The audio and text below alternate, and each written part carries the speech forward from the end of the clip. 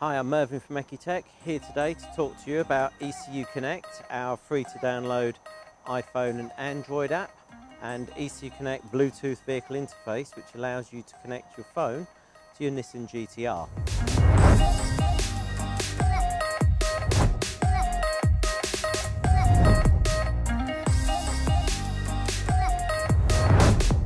So what we're going to do now is talk through the features available for the Nissan GTR using ECU Connect.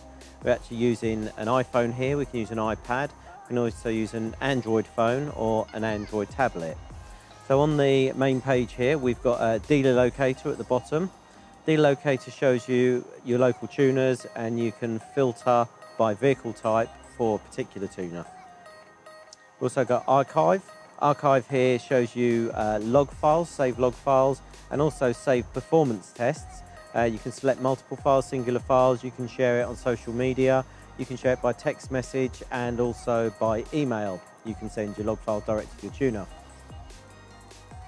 And then we've got My Car. When we choose My Car, ECU Connect is now going to connect to the Bluetooth vehicle interface that we've inserted in the vehicle's OBD2 socket. Info at the top here, this is a standard ECU Connect feature available on all Nissan GTRs, regardless of whether they have EcuTek Race ROM installed or not. When we choose Info, see we've got two ECUs supported. We've got the engine ECU and the gearbox ECU. On the engine ECU there, you can see that at the bottom there we've got Race ROM app support. So that means if you've got the car, if you've got Race ROM in your ECU, Race ROM features are going to be available on ECU Connect. First feature is data logging. Data logging on Nissan GTR is very fast now. It's even faster than Pro ECU with up to 70 Hz, 70 times a second. We've got the standard data logging parameters, and if we go into the settings in the top right hand corner, we also have Race ROM in the ECU.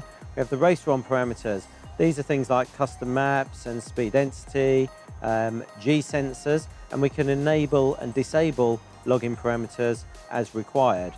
If we choose Done, we go to the bottom, choose Start. We start communicating with the ECU and retrieving the data from the engine ECU. If whilst driving, logging and recording, an event happens that we want to mark, we just do Add Mark. Each time we mark the log file, it's recorded for easy analysis at a later date. If we choose Landscape, we get minimum max added to the screen, and we can also clear the min-max values. If we choose Stop, it's now saved the log file to file. What we also have is the ability to log the engine ECU and the gearbox ECU. So on the top left here, choose ECUs, we can select ECM and TCN, the transmission control module. When we choose both of them, login speed is reduced. We've got, I think, around 150 parameters to log then, but it's still something like 24 times a second, so still very fast. The advantage of being able to log the engine ECU and the gearbox ECU simultaneously is especially useful during launch control when we can see exactly what the engine's doing and the gearbox is doing at the same time. We go back. Next one, map switching. So our Nissan GTR software has 4 map switch modes. So you need Race ROM in the ECU for this to work. And when we go in, we can see this has been configured by our tuner. We've got map switch mode 1, road 95 octane. Next one, we've got road high octane 98 octane here in the UK. Next one is for race fuel, 106 octane, and we also have ethanol flex fuel setting in mode 4. When we select the different modes using our mobile device, the rev counter also moves to indicate which mode is currently selecting. Launch control. So with the Nissan GTR, we've got adjustable launch control. So this is the standard Nissan launch control plus Race ROM launch control. Race ROM allows us to adjust the launch RPM live using our phone. What we also have is boost off the line, and depending which map switch mode is selected, depends what the target boost pressure is. So you can see here mode 2 is highlighted, and we can reduce and increase the target boost pressure for the conditions that we have at the track at that day. As you can see, we've got a different boost off the line target for each of the map switch modes.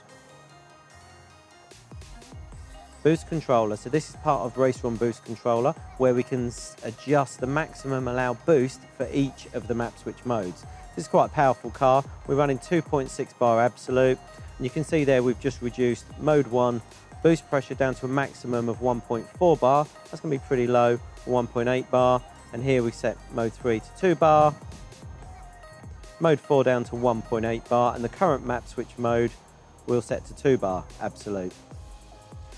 When we're moving the race ROM boost controller, the maximum value, it also drives the boost gauge on the dash, a standard race ROM feature. Valet mode. Race ROM has quite comprehensive valet mode for when the car's not in your care, and you can simply enable or disable valet mode using your mobile device. DTC. We can read and clear DTCs on all ECU modules. In this example, we've got an engine ECU DTC, and you can see here we've got several DTCs shown that we can clear using the clear button. Performance analyzer. ECU Connect has a built-in performance analyzer where we can set different thresholds for the test that we'd like to carry out. The settings buttons on the top right-hand corner enables us to choose the test that we'd like to make. New run will start the test. If you're driving along, it will prompt you to stop the vehicle, and when you're ready to start off, the performance analyzer will automatically start recording the data. Once all the thresholds have been reached, it will automatically stop the test, or if you abort the test for some reason after 2 seconds, ECU Connect will save the performance data that you've achieved already. Once the test is finished, you can either save or share the file for later. We'll choose abort, come back. Now we're moving into ECU Connect's diagnostic tools. This is particularly useful on the GTR. There's lots of special things that we can use ECU Connect for. Under ECM tools, the engine ECU tools, we've got an ECU Reset feature. The ECU Reset will clear all the learning from the ECU. So that's any fuel trims, any throttle balancing. Resetting the ECU will reset it back to standard. Next one is idle learning. This is quite important on the GTR. And once you run idle learning in park, the engine needs to be up to temperature. It will balance the throttles and balance the airflow between the banks to provide a smooth idle. Out of the ECM tools. Next one is fuel pump tool. So the Nissan GTR has 2 fuel pumps. It's got a main fuel pump that's duty driven and a secondary on and off pump. At low speeds it will run in low mode. You can purge the main pump and run it in high. The second fuel pumps are a known problem on GTR, and if you think it's not working, you can simply turn it on and just have a listen, see if the pump runs, turn it off. If you think you've got a problem with the fuel pump, same with the primary, you can turn it off and see if the car stops or not. The other thing is, if you want to purge the fuel tank to get rid of your gasoline, let's say, and you want to fill with ethanol, you can use this feature to purge the fuel tank. Transmission tools. GTR's got a very trick dual clutch gearbox. We can use the TCM tools to do various things with the gearbox. The top one there is the warning history. The gearbox is recording lots of different things with the gearbox, and you can see here we haven't got any of the thresholds been tripped at the moment. Clutch protection, high pressure oil loss, all set to no at the moment because our car doesn't have any problems. If some of the clutch protection have been flagged, you can reset this using ECU Connect. Oil temperature history. This shows the frequency that we've reached certain temperatures in the gearbox oil. So you can see most of the temperature really has been between minus 20 and 80 degrees C, with a few events over 80 degree up to 110. Clutch learning. This is very important. This provides the touch points and the clutch capacity. You can see the clutch capacity shown there. We've got the ability to reset the clutch capacity in the touch points and then carry out a gearbox auto learn. The sequence takes a few minutes where the ECU will go through a sequence and calibrate the gearbox. Manual clutch adjustments. This will allow the driver to adjust the clutch settings himself. We've got clutch capacity A and B, and we've got a touch point for A and B. And they're quite simply, you can adjust live the settings as I'm doing at present.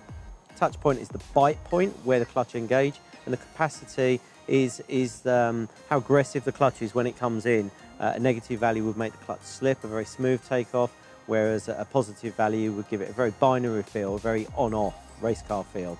And then you can reset and go back to standard again. Launch control. If your car's been launched, you can see our car's only ever been launched 3 times. That was probably me. but it's a well cared for example, as you can see. And the final one is TPMS, tyre pressure sensing.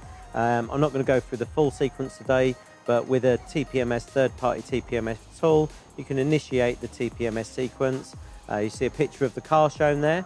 We choose start in registration, and then you move your way around the car and register each of the TPMS sensors. Back to the main menu again. So these are some of the powerful features that are available using ECU Connect on your Nissan GTR. Some of these features are available for all Nissan GTRs. They don't need to have the ECU program with EcuTek.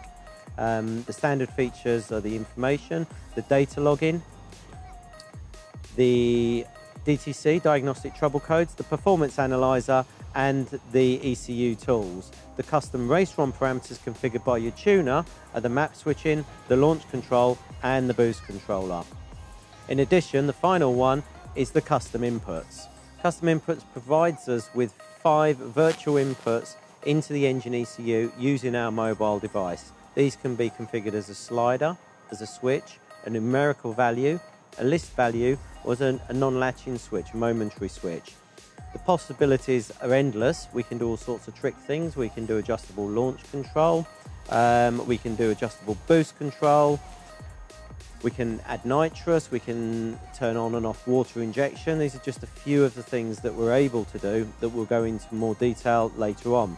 In this particular example, we've set up a per gear boost limit. So this will be useful on a drag car. So gives the user, the customer, the ability to customize his car at the track for those conditions.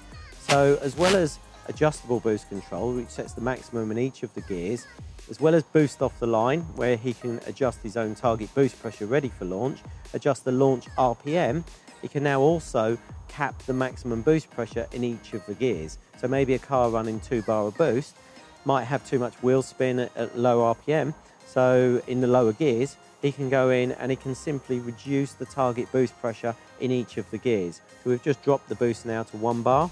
Maybe in second gear, we can run 1.2 bar, and in third gear, we can move up to 1.4 bar. Fourth gear, 1.5, and then in fifth and sixth gear, we can have the full 1.7 bar. So this allows us to get the best performance on the day and provides functionality that was never before possible from the factory ECU, and it's only possible using EcuTek Race ROM, custom maps, and ECU Connect.